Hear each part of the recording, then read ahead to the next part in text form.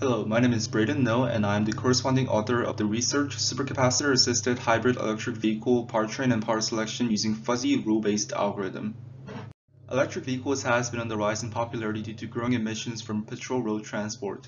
With this rise, we have also seen an increased push of heavier electric vehicles in the commercial industry, such as efforts from Tesla with their Cybertrucks and GMC's new Hummer EV. However, the uptake of heavier electric vehicles has its own problem. As load weights are greater, heavy electric vehicles such as trucks and trams have greater power demands for the power source, which is mainly the battery pack. Batteries have relatively low energy density, making them vulnerable to transient power cost by large loads. The common solution to battery power deprivation is to oversize the battery pack, which is used by Tesla vehicles. However, heavy electric vehicles require greater demand, which increases the battery weight and cost penalty. Even worse, such heavy vehicles are used for transporting mass people and goods, which means the power demand will fluctuate greatly, making it even more difficult to appropriately size the battery pack. An example of the power profile was borrowed from a 2009 research of a European urban electric tram. During acceleration and regenerative braking, power peaks are present due to transient power. Such phases may cause long-term damage to battery packs. Supercapacitor hybrid powertrains has been used to reduce battery pack sizes in past literature. As supercapacitors have higher power density, using them during vehicle acceleration and regenerative braking, phases where transient power occur benefits the battery by reducing stress. But as supercapacitors have low energy density, it is important to minimize the discharge time of the supercapacitor, where energy from regenerative braking will not be sufficient to balance the state of charge. With this slide, a more comprehensive configuration of the powertrain, which can be largely divided into energy storage, control, and load, can be seen. In this research, the objective was to develop a control algorithm that works in real time with weight-varying electric vehicles to optimally select the supercapacitor phase during high power demand. The driving stages can be summed up with power variable-based equations. The vehicle cycle is divided into acceleration state, coasting state, and regenerative braking state. For the control strategy to function, all power sources required for the driving phases can be seen in sum of power equation. During acceleration, transient power occurs, so the supercapacitor handles the acceleration. During coasting state, power peaks are minimal, so the battery handles this stage. During regenerative braking, transient power also occurs, so the supercapacitor handles all the energy from the vehicle. An electric vehicle model designed with Simulink was tested to perform to contrast the vehicle profile with and without additional loads.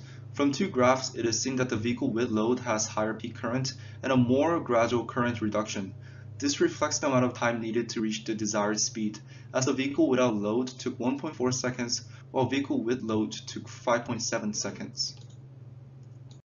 The purpose of the fuzzy logic algorithm was to predict the average current rating, so when the vehicle demands power higher than the predicted value, the supercapacitor would power the vehicle. Using the information from MATLAB simulation, fuzzy membership functions were created. Three general rules were followed, which were: number 1, heavier vehicles consist of higher peak current. Number 2, faster acceleration results in higher peak current. Number 3, faster acceleration results in higher current slope.